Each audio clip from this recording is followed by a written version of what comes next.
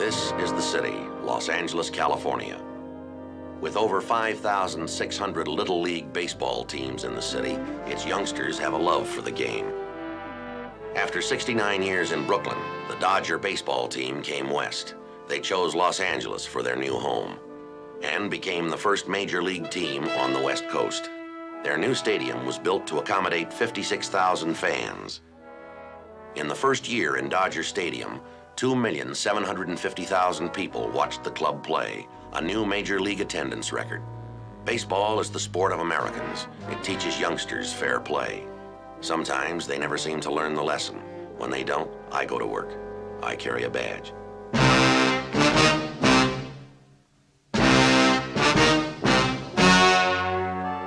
The story you are about to see is true. The names have been changed to protect the innocent.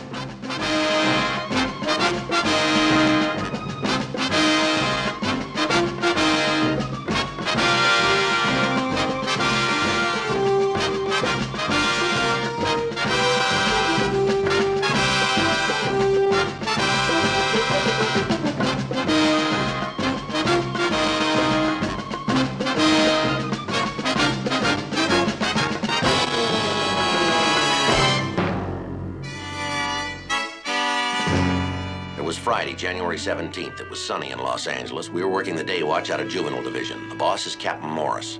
My partner's Bill Gannon. My name's Friday. Juvenile Division is the ear of society, tuned to the cries of children. It's a selective ear. There are many voices, many cries. Some are normal. In the natural course of events, kids sound off when they're hungry, wet, or just plain bored. But sometimes they cry for other reasons. Sinister reasons, especially when their bones have been broken, when they're starved, when they're beaten, or when they're burned. Their cries of pain are heard by their parents, but it doesn't seem to matter. It's their parents who cause them.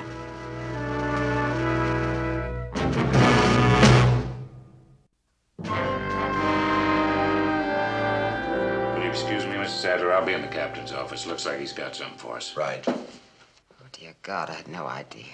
Not many people have, Mrs. Sadler. That's why we welcome the opportunity to talk to clubs like yours. Kids need all the friends they can find. These pictures, it's just unbelievable. Yes, ma'am. How much of this goes on? Too much, Mrs. Sadler. In Los Angeles alone, there were more than 1,000 cases of abused or neglected children reported last year. But they're so tiny. That's why we hear about them. They cry.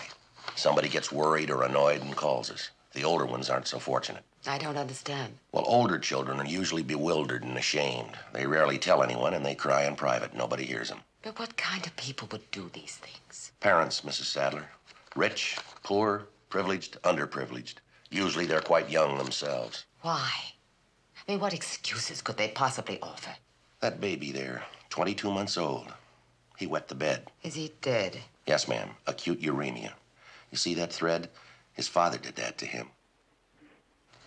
And this one, that little 4-year-old, he tried to light a cigarette.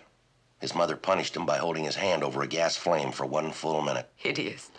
The next one, 4 months old, little girl. She cried a lot. Her father threw her against the wall. She lived, but she hasn't made one sound since. Now, Mrs. Sadler, there's no way to gloss it over or to make it more palatable. We tell it like it is, complete with illustrations. It's a strong presentation. Thank you. But I've no intention of withdrawing the invitation to address our club. I want the members to know and to be as shocked and appalled as I am. It's like some terrible disease that I never knew existed. It is a disease, Mrs. Sadler, a pediatric disease. The symptoms are battered children. That's how it got the name, the battered child syndrome. Doctors believe it may cause more deaths than leukemia, muscular dystrophy, even automobile accidents. So you can see that the cases we hear about are a small minority of those that actually occur. But are there laws to protect children? Yes, ma'am, there are. And we're eager to enforce them when we know there's been a violation, but that's our problem. Who's going to make the complaint? The child? Usually the victims are less than 3 years old. They file their complaints with tears, the only way they know how. As a rule, that's why they got the beating in the first place. They cried. But what can be done? That's up to you, me, all of us. If you suspect that a child is being mistreated, the police are available 24 hours a day to investigate. Now, we're empowered to place the children in protective custody, and we can file criminal complaints against the abusers. Our district attorney prosecutes them vigorously. But first, we gotta know about the violations. The answer, Mrs. Sadler, is for normal adults to love all children as they love their own. These sick parents, can't their children be taken away from them? Yes, ma'am, they can by the juvenile court. It's harsh, but without that power, there wouldn't be any effective protection for children. There's only one problem. What's that? Foster homes. There aren't enough to go around. Pardon me, Miss Sadler. Joe, we got a call. Missing boy. Left for school this morning, never got there. Truant? Doesn't look like it. A black and white checked the area. Found the boy's school books near the bus stop. They turn anything else? A bloody handkerchief. Oh, no. I'll see you on the 22nd, Mrs. Sadler, 12:30 sharp. Thank you so much. I'd suggest you read this pamphlet, The Battered Child. It's put out by District Attorney Evel Younger. It'll give you some more ideas about how you can help. Thank you. Yes, ma'am. They'll be glad to send copies for your members as well. The missing boy, I wonder what happened. So do we, Miss Sadler. You seem to handle a little bit of everything, don't you? If it concerns a child, yes, ma'am. Now, would you like us to show you the way out? I think I'd like to sit here for a little longer, if you don't mind. You stay as long as you like, Miss Sadler. Thank you.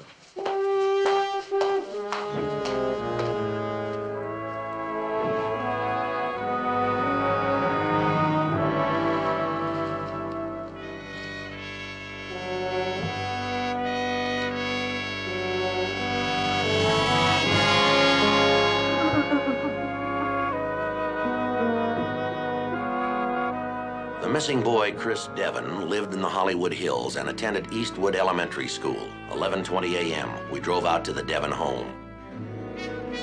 11:40 a.m., Officer John McKee from Central Division was waiting for us. He told us he had found the blood-stained handkerchief and the school books at the bus stop behind some shrubbery.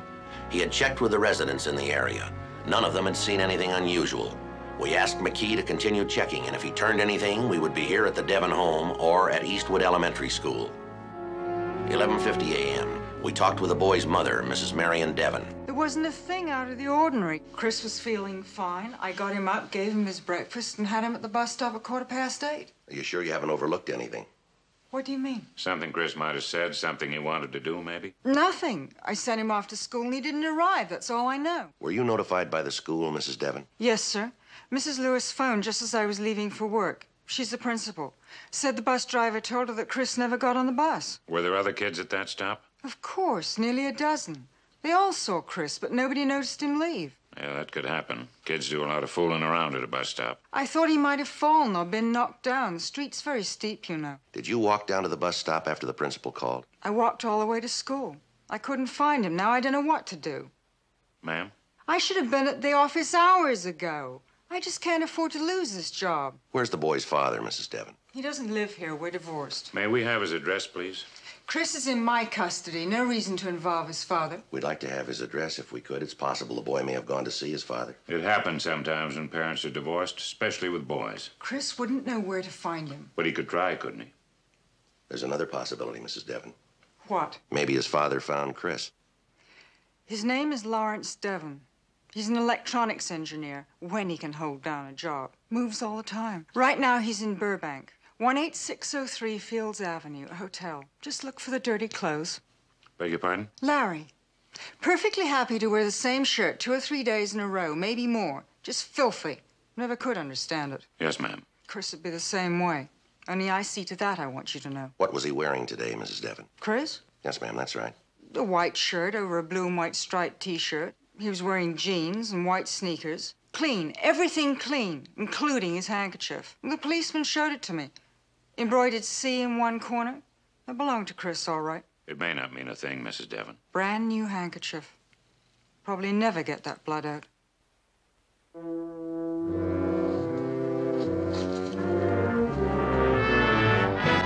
12:30 p.m., Bill and I talked to Mrs. Lewis, principal of Eastwood Elementary School. We asked her about Chris Devon's school background and who his friends were. She said Chris had one close friend, a boy named Andy Fulkerson. Mrs. Lewis had him sent to her office. We're police officers, son. I didn't do nothing wrong. We know that, Andy. But we need a little help, okay? Maybe. You're a pretty good friend of Chris Devon's, aren't you? I guess so. Well, now, Chris didn't get on the school bus this morning. Do you know where he is? No, sir. But you saw him this morning. At the bus stop, maybe? Oh, yeah, I saw him. And you talked to him? A little bit, I guess. Well, what did he have to say? He's going away. Did he say where he was going? I'm not supposed to tell. Tell us, son. It's important.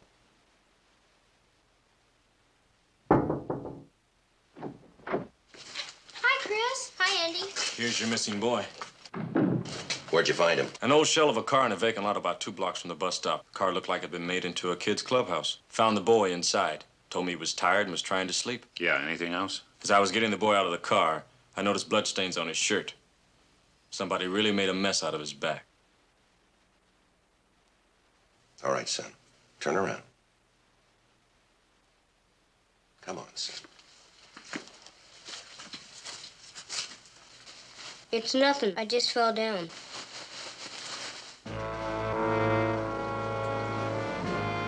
Who did this to you, son?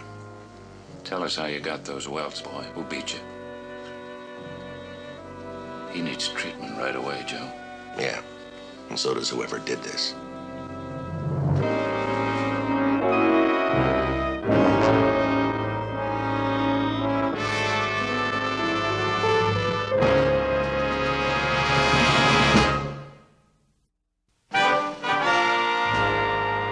At 1:25 p.m., we drove Chris Devon to Central Receiving Hospital. The boy had been severely beaten. A number of the wounds on his back and his buttocks had bled profusely. Boy's been flogged. Yes, sir, that's the way we made it. About a dozen lashes. 4 of them broke the skin. Any indication it might have happened before? No surface signs. Of course, I'd have to do x-rays to determine if he's had previous skeletal injuries. Boy says he hasn't, by the way. He also said he fell down a hillside. Yeah, he told me that, too. Any idea what he was whipped with? Yes, I'd say an electrical appliance cord. Iron or waffle iron, maybe. You sure, Doc? I'd bet on it. The welts show kind of a splayed pattern, and I found cloth threads in several of the wounds. He'll be all right, though, won't he? Well, his wounds will heal, and the welts will fade. About emotional scars, I couldn't say. The boy's mental castle is pretty well caved in. We'll want those threads, Doc. Yeah, I put them in this envelope for you.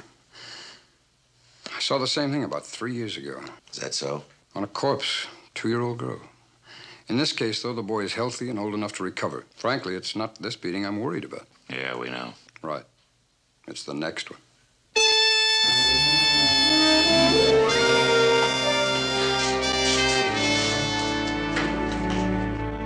2:10 p.m., we notified Mrs. Devon at her office that Chris had been found, but that he would remain at Juvenile Division until we investigated the injuries he'd sustained. She was also informed that we suspected the injuries had occurred from other than accidental means. Mrs. Devon said she would be unable to leave her office until after 4 o'clock. She would then come to Georgia Street Juvenile. 2:40 p.m., we drove out to see the boy's father, Lawrence Devon, at his hotel in Burbank. I can give you 3 minutes. I'm late for my plane now. That's right, gentlemen, I'm leaving town. I've had it right up to my eyeballs. Where are you going? Until I run out of road.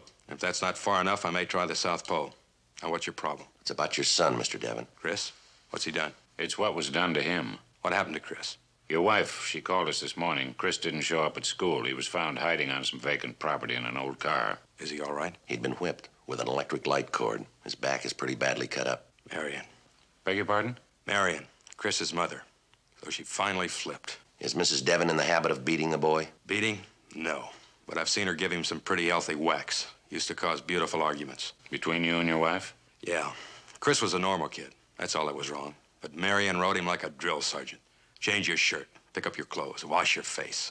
Put your toys away, you know what I mean? How long since you've seen the boy, Mr. Devon? 6 months. Know where I saw him then? In a courtroom. How was that? 2 years now we've been divorced. I'm supposed to have Chris every other weekend. 4 days a month. Isn't that nice? Only one thing, though. Chris is always sick the weekends he's supposed to spend with me. Get the point? Yes, sir, I do. Good old Marion. Crazy like a fox, but try to prove it. Did you try, Mr. Devon? Why do you think I was in court? And you know what happened? The same judge who gave Marion her divorce called me vindictive. Cut my visitation rights to 2 days instead of 4. Beautiful, huh? Yeah. But that's not all. In the last 6 months, thanks to good old Marion, I've lost 3 jobs. The last one was at 10 o'clock this morning. So I'm checking it to her, boys. I'm sorry. Well, what happened? How did your wife cost you 3 jobs? I pay alimony, okay? A nice, fat percentage of my income. The more I make, the more Marion gets. That I don't mind. But bosses are funny.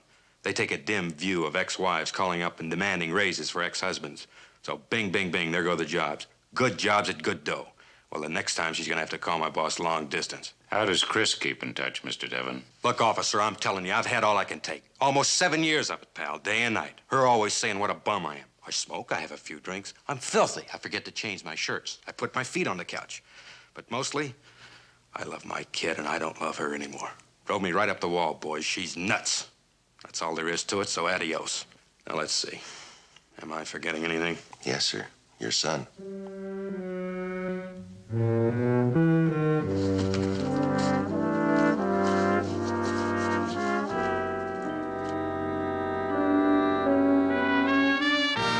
"4:30 p.m. We returned to Juvenile Division. Mrs. Devon was waiting for us. Where's Chris? Is he all right? Like I told you on the telephone, Mrs. Devon, the boy sustained some injuries on his back. Now, in themselves, they're not too serious. What happened, do you know? That's what we wanted to ask you, Mrs. Devon.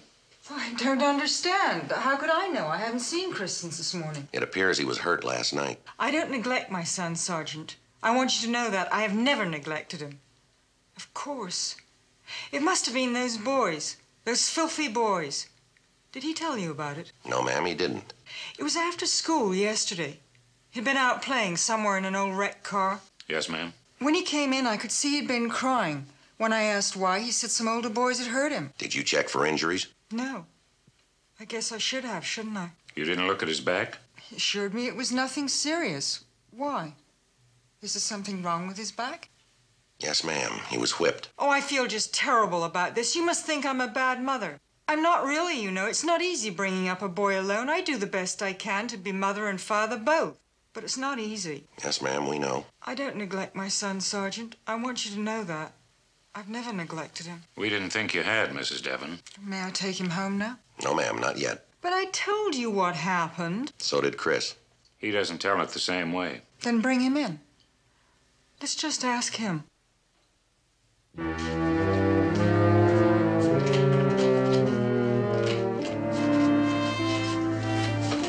Hi, Mom. Chris, darling, why didn't you tell Mommy you were hurt? I could have taken care of it. Are you mad at me? Of course not, dear. Just worried, that's all. Are you feeling better, son? Yes, sir. Then maybe you'd like to tell us now what really happened last night. Sure. Well, I was in that old car when these guys came along. They were all bigger than me, and they said they were going to sell the car for junk. I tried to stop them, and they started hitting me on the back. That's how you got those welts, huh? Yes, sir. I just said I fell, but I didn't. Who were the boys, Chris? I don't know. I never saw them before. They go to some other school. How many were there? I guess about 4 or 5. What'd they hit you with, Chris? A big stick, like a branch off a tree. Uh-huh. Then what happened? They told me to get away from that car and never come back. Does that agree with what he told you, Mrs. Devon? He didn't go into that much detail, frankly. Now can I go home? Afraid not, son. Why can't he go home? I'll tell you why, Mrs. Devon, because we still haven't got the truth here. You've been lying, haven't you, son? Now, we know you weren't whipped with a tree branch, Chris. What was it? I don't know. An electric cord, maybe? I guess so, but it didn't hurt much. Not even last night. Maybe I'm getting used to it.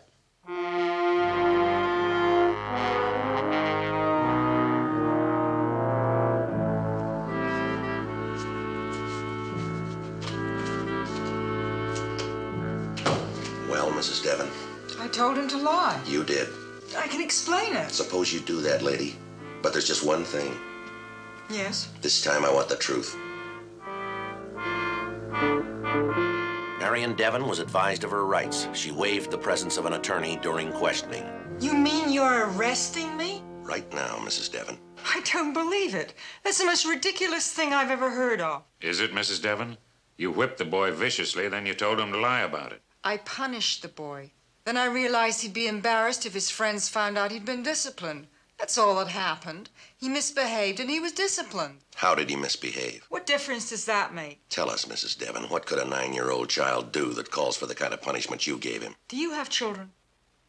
I have, Mrs. Devon. 4 boys. And you've never had to punish them? Punishing is one thing. Battering is something else. The boy made a mess in the front room. It wasn't the first time, I'll have you know, and I've warned him about it and warned him about it. I had to do something. As people who work with juveniles, I'd think you men could understand any effort to bring up children properly. If more parents disciplined their kids when they needed it, there'd be a lot fewer hippies and drug users, wouldn't there? Very likely. I won't say I didn't get carried away. Maybe I did punish Chris too severely. I just don't know. It's hard to judge. We all make mistakes. Yes, ma'am. And don't forget one thing. I've had to do it by myself. Chris's father deserted us, you know. Left us high and dry. Not entirely, Mrs. Devon. He pays alimony and child support. So you've talked to the great Larry Devon? Yes, ma'am. We talked to a man who'd like to see more of his son. Not a chance. He's bad for the boy. Did Larry tell you he was leaving town? Well, he is, you know. And you can bet that when he does, that's the end of it. No more payments. He's as much as said so. There's the criminal. There's the one to blame for all this. But you swung the electric cord. It was punishment. Deserved punishment. Tell me something, Mrs. Devon. Whose back did you swing at? What? Your son's or your husband's?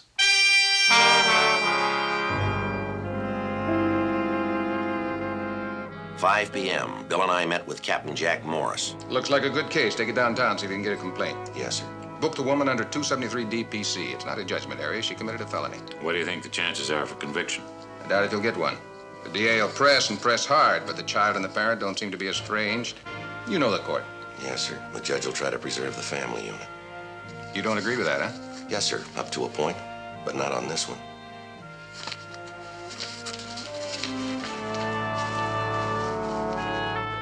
Monday, January 20th, the juvenile court, Judge Crossan presiding, sustained the petition that Chris Devon was a battered child and came under the provisions of 600B WIC. A date was set for a dispositional hearing. Just in talking to the skipper. Yeah? Marion Devon had her preliminary hearing. What'd she plead? Guilty, probation 3 years, provided she gets psychiatric help. Figured, didn't it? When's the boys' hearing? The 25th. I'm gonna be there. The old man won't like it. I know. We've got a heavy workload, and there's nothing you can do at that hearing. Yes, sir, I know that. Then why are you going? I'd just like to, Captain. Why? You know what the outcome's going to be, and you've done all you can for that boy. Now, isn't that right? Yes, sir, that's right. But you're still going down to that courthouse just the same. Is that right? Yes, sir. Like you've done 100 times.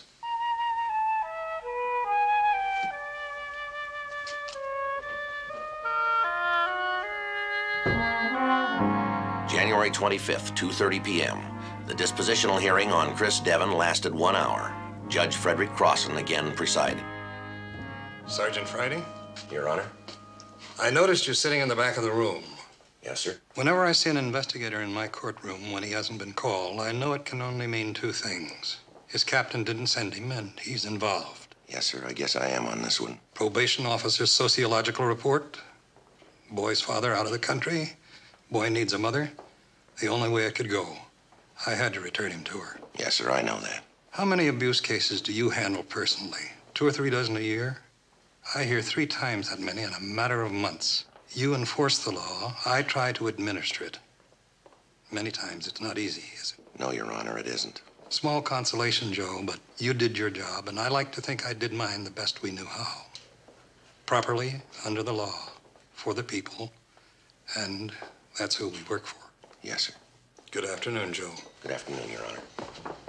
Didn't quite work out the way you thought it would, did it? Yes, ma'am? Yes, I suppose it did at that.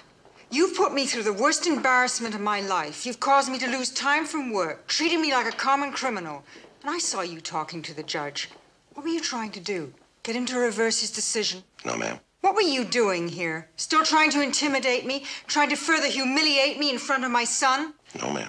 You know what really sickens me? I have to continue to pay your salary. And I'm going to continue to earn it, Mrs. Devon. Is that right? The next time we get a report of even a loud voice at your address, I'm going to be there leaning on your doorbell. Is that a threat, Sergeant? No, Mrs. Devon. That's a promise.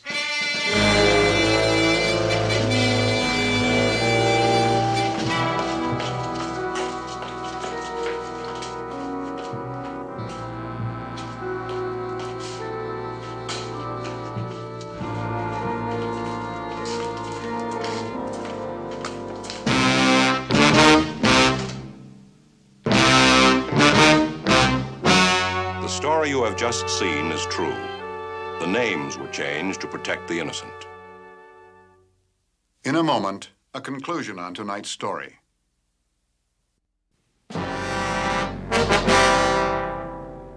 Mrs. Marion Devon, now undergoing psychiatric treatment as a condition of her probation.